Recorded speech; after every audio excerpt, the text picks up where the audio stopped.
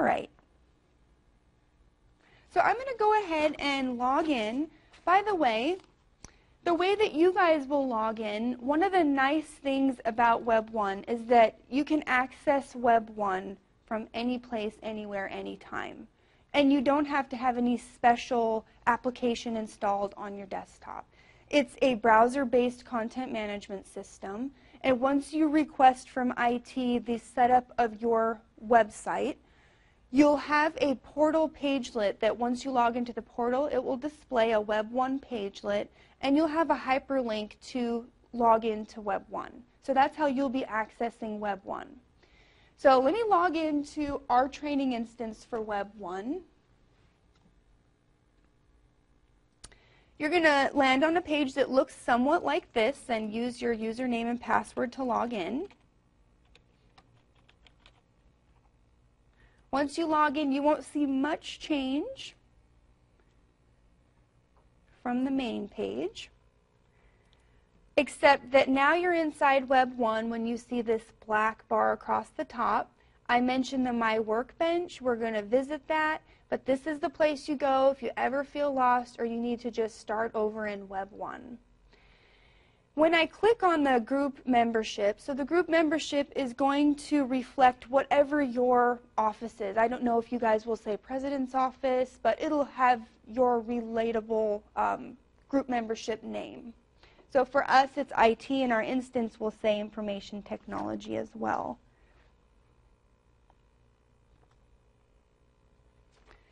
So if I click on the Information Technology link, this will take me right inside my group landing page for Information Technology.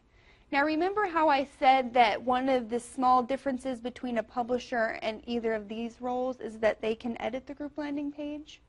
You'll notice that as we create all the different content types, the way to edit a page when you view it is through these tabs right here. If I was logged in as an editor or a creator, these tabs would not display, which means I can't edit the group landing page. So that's how you know you're logged in as a publisher, if you see these tabs. So I promised that I would show you how to not get lost and how to navigate right away in Web 1. So I clicked on the My Workbench link button at the top. And what it does is it defaults you to the Site Content tab. This is a list of all of the web pages in Web 1.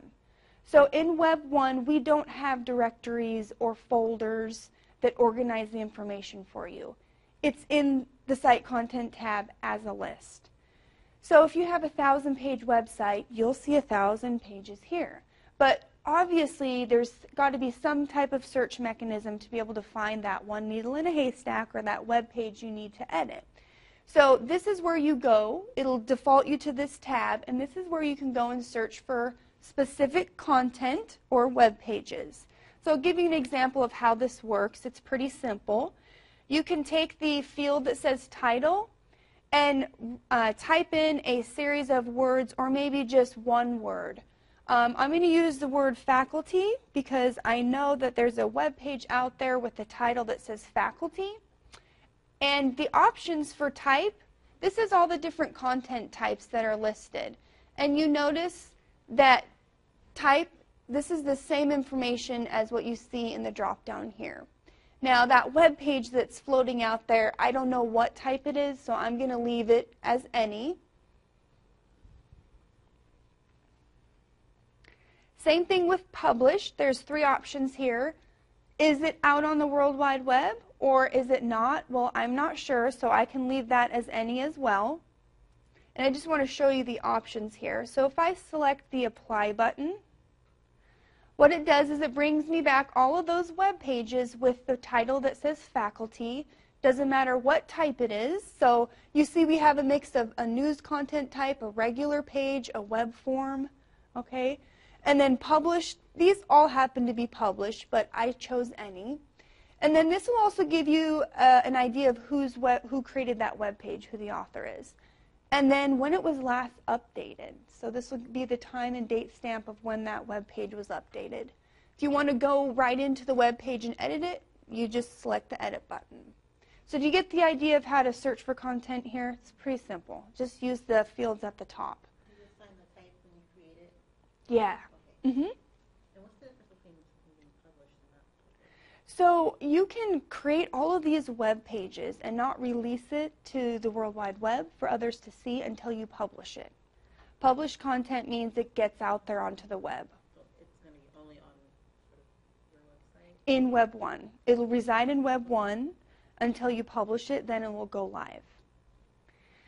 So there's also a nice cheat tab on here that if you're looking for your own content and you want to go and grab that web page that you know that you worked on, the My Content tab will display. I don't know that I have much information on this tab, but if you click the My Content tab, this will be all of your personal web pages that you've worked on. So you don't have to sort through using the Site Content tab. It will give you a list right here of all those web pages. Okay? Needs Review is going to be a tab that, as a publisher, you see.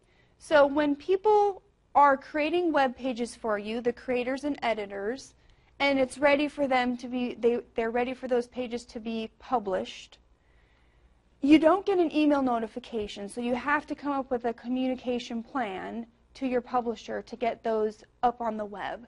And this tab will display all of those web pages that a creator or editor is requesting to be published. So if you don't have a big communication plan going, make sure you just constantly check your Needs Review tab, because that will indicate what needs to be published.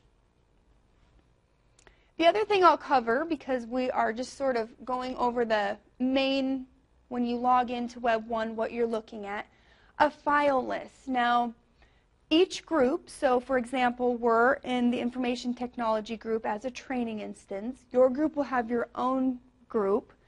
The file list is basically one large bucket of all of the files that any user has uploaded.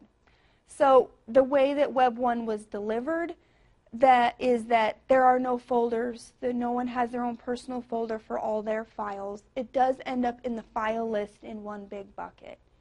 So there's been some requests to maybe come up with a way to organize the files a little bit better, because this is a list of the PDFs, the images, all of those different content types. Could be quite extensive at some point, right? So we're seeing if there's a different way to maybe than have one large bucket, come up with a different way to organize those files.